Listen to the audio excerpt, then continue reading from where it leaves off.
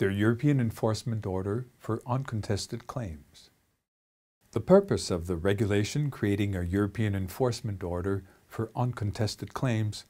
was to dispense with any intermediate measure to be taken prior to enforcing a judgment in a member state other than that in which it has been given by laying down minimum procedural standards. This regulation applies with a number of exceptions in civil and commercial matters, whatever the nature of the court or tribunal. The concept of an uncontested claim covers all situations in which a creditor, given the verifiable absence of any indication that the debtor disputes the nature or extent of a pecuniary claim, has obtained either a court decision against that debtor or has an enforceable document vouching or acknowledging the debt which requires the debtor's express consent in form of an authentic instrument or settlement approved by a court. If a judgment on an uncontested claim has been delivered in a member state and has to be recognized and enforced in another member state, the creditor has two options.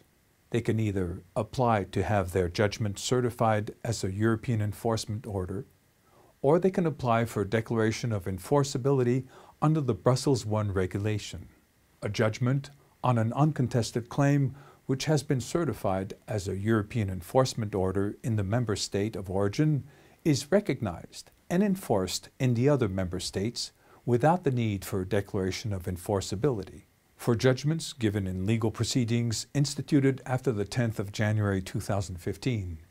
the exequatur procedure has been abolished by the Brussels I recast. For these judgments, the European Enforcement Order will have particular relevance with respect to the enforcement of maintenance claims from the United Kingdom, since the maintenance regulation upholds the need for a declaration of enforceability in relation to that member state. The European Enforcement Order procedure provides a tangible benefit for creditors who thereby gain access to speedy and efficient enforcement of judgments in uncontested claims in other member states without the involvement of the judiciary of the member state where enforcement is sought, nor the concomitant delay and expense. Moreover, it also dispenses generally with the need for translation since multilingual standard forms are used for certification. The Court of Origin issues the European Enforcement Order certificate using the standard form in Annex I in the language of the judgment.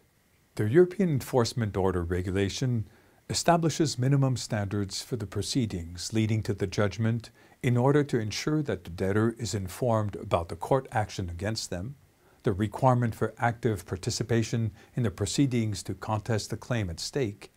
and the consequences of non-participation in sufficient time and in such a way as to enable them to arrange for their defense. The courts of the member state of origin are entrusted with the task of scrutinizing full compliance with the minimum procedural standards before delivering a standardized European Enforcement Order certificate that makes this examination and its result transparent. The interests of the judgment debtor are preserved at the enforcement stage by allowing a limited right of refusal of the order in the member state of enforcement, short of review on the substance. The European Enforcement Order came into application as from the 21st of October 2005.